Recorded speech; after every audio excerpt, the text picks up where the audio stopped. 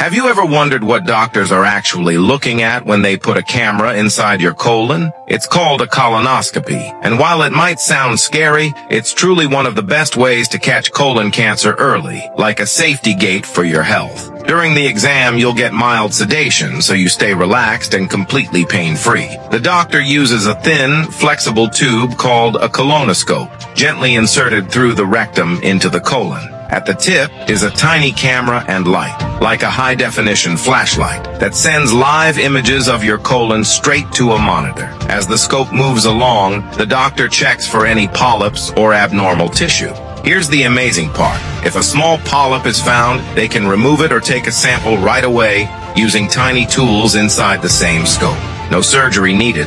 The whole procedure takes about 30 to 60 minutes, and once the sedation wears off, most people can go home the same day. Many delay the test out of fear or embarrassment, but catching problems early is so much easier. A colonoscopy is like an internal checkup, helping you spot potential risks before they get serious. Still, before scheduling one, always talk with a doctor to see if it's right for you.